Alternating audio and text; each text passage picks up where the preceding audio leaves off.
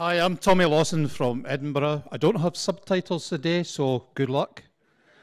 Could you be upstanding, please? Stand up, please.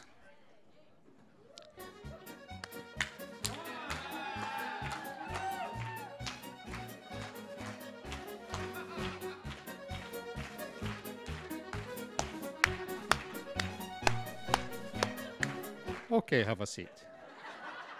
Okay, I'm going to tell you about a programme that's underway in Scotland, in Edinburgh.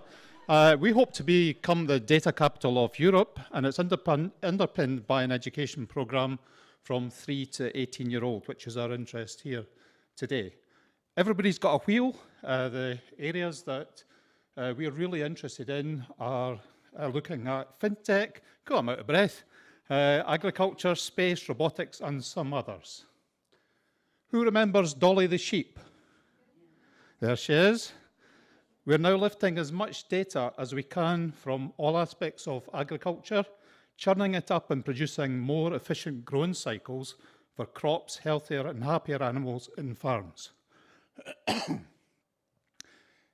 Also in healthcare, we've got our own National Health Service data loch, and we're now looking at that data, providing advanced research and development and better healthcare for our citizens. To do that, we're underpinning it all with lots of supercomputers, and gladly, they've still got lights on them. So this means jobs for people and education program behind that as well. So our project is Data Education in School. It's in the city region.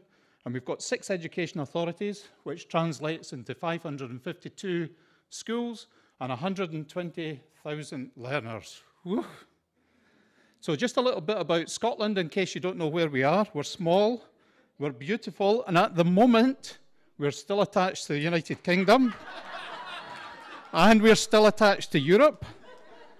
Something about our education system. Now, education in Scotland is based on the values of our Parliament: wisdom, justice, compassion and integrity. And all that we do in our curriculum attempts to deliver successful learners, confident individuals, responsible citizens and effective contributors. Now, our curriculum framework for data education is not going to be delivered on top of all these subject areas. It's going to be integrated into these subject areas. So it's going to be taught right across the curriculum. Might be teachers of geography, primary school teachers, modern studies, etc. Now, we're beginning to develop some resources, some teaching materials, and these are going to be integrated into the Scottish curriculum. And of course, we're providing a variety of professional learning opportunities as well. So let's dip into some of the activities that we've been doing in the last year, our pilot year.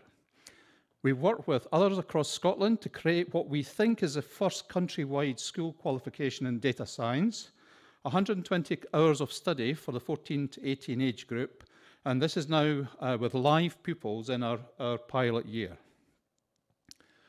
We've also started looking at supporting our teachers alongside the learners.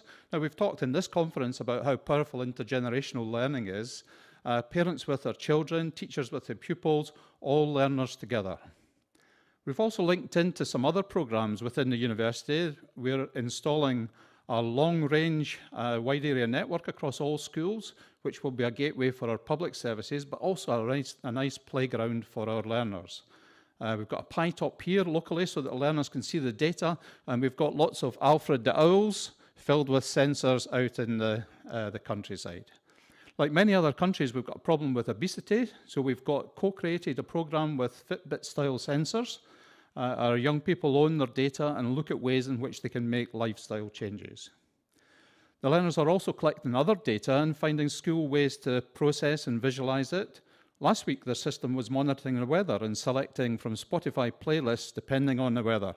Now in Scotland, we've got 4 seasons in every day, so plenty of music. We brought together nearly 200 10 to 16-year-olds for an unplugged event called Data Town to think about the data that's around their own houses, the streets and the town. And we got them to think creatively about what we could do better with that data. The pilot started in a special school, and the youngsters were sampling and categorizing plastic waste. And then the fun part was designing and coding a Sphero-based robot to collect plastic in the school swimming pool. Now, there's an incredible amount of data being generated every single day in our schools, but this tends to stay in silos. We want our children and we want our researchers to start mining that data. Can we come up with ideas on how to improve learning from the data that's already in school? And finally, if you want to come to Scotland, if you want to come and join us, or join us on our journey, then please get in touch. So thank you very much.